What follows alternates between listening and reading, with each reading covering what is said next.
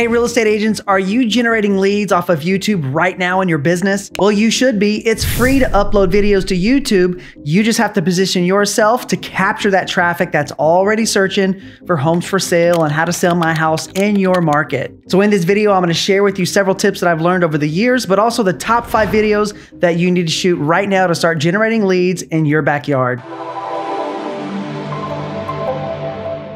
Now, the first thing that you want to start with is keyword research. I'm going to use the keyword Dallas, Texas, just because that's where I live. So go to Google, open up a new tab, and type in your target city and houses for sale. And before you click enter, be sure to see what is coming up underneath your keyword search. It's going to show you the top searches of what people are already searching for in your backyard. And from doing that quick exercise, you can gather 2 or 3 other keywords that people are already searching for. Now, the next thing for keyword research is a tool that I use called Keyword Surfer. And what that does, that's an extension that goes into your Chrome browser. And once you do that keyword search, you're actually going to see a count on the side. It's going to show you exactly how many times per month people are typing in those keywords. So that'll give you an idea of where the traffic is already for you to base your titles off of, so people can find you on the web when they're searching on Google and YouTube. Now, the first video that you need to shoot is cost of living in your city. And why is that important? Because that's what people are searching for already that are moving into the city. And once you publish that video, you can do several more variations of that same video over time. And once again, people are already searching for those terms. Now, the second one is a pros and cons of living in your city. This is a big one, and you would be shocked to see how many times people are typing in the pros and cons of living in a certain city online. So as a part of your research is actually typing that into Google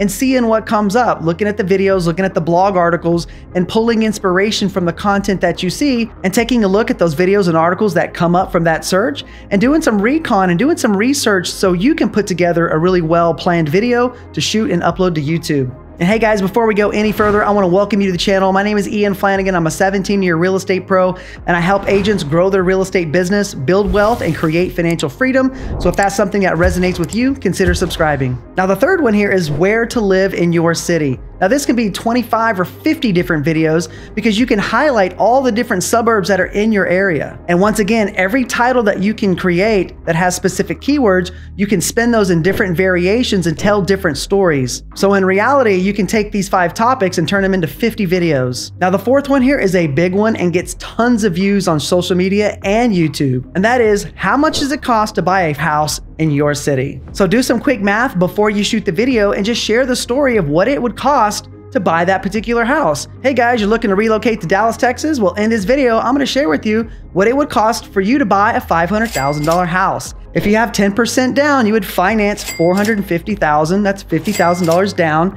Finance the difference, which is $450,000 at 7% interest on a 30-year loan. That would be about $2,999 per month.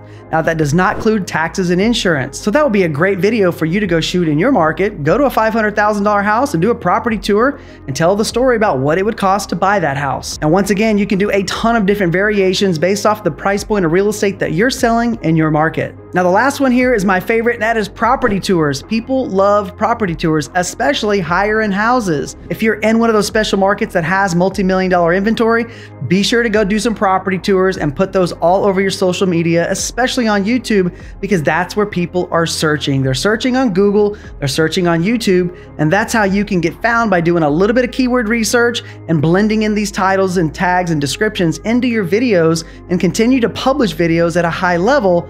So YouTube will pick up you in the algorithms and start putting you in front of thousands and thousands of people. Because I can't tell you how satisfying it is when someone reaches out and they say, hey, I've been watching your content on YouTube for the past couple months. We're ready to buy a house and we want you to represent us. Can you help us out? And that's the reality of the type of leads that you get from YouTube. And the most beautiful thing is YouTube videos are prospecting for you 24 hours a day while you're sleeping, and it doesn't cost you a dime. It just costs you your time, effort, and energy to put the video together and upload it to YouTube. So if you've gotten any value out of this video, be sure to hit that like button. Once again, consider subscribing to the channel. Check out some of the other videos on the channel to help you grow your real estate business. Until next time, see you on the next video.